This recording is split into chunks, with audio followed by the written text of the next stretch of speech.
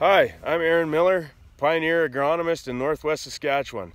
Today I'm in the field with Vic Kuffert, Pioneer Sales Rep, and we're out today looking at a canola stand where we have some frost damage. Let's have a look. Here we have some typical frost damage. You can see that the cotyledons have been affected where they've actually died off and are not going to regrow at all.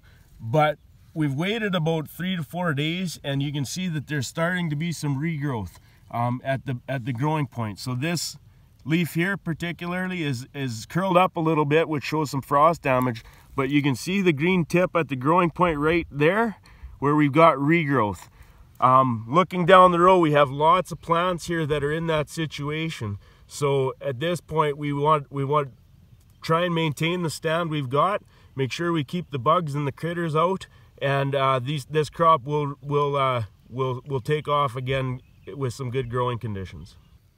Here's some canola that's been severely affected by frost and will not regrow. You can see the growing point after 3 to 4 days on this plant is not green, and you don't see any regrowth at all. So this plant is essentially dead.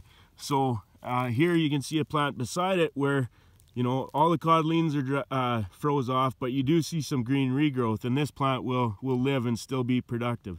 So at the end of the day, you got to assess how many of these plants are left compared to the dead ones, and you can see it can vary.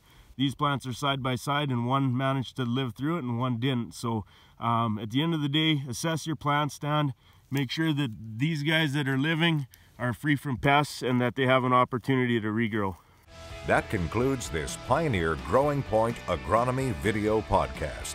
Visit our page on pioneer.com and follow us on Twitter for more agronomy insights.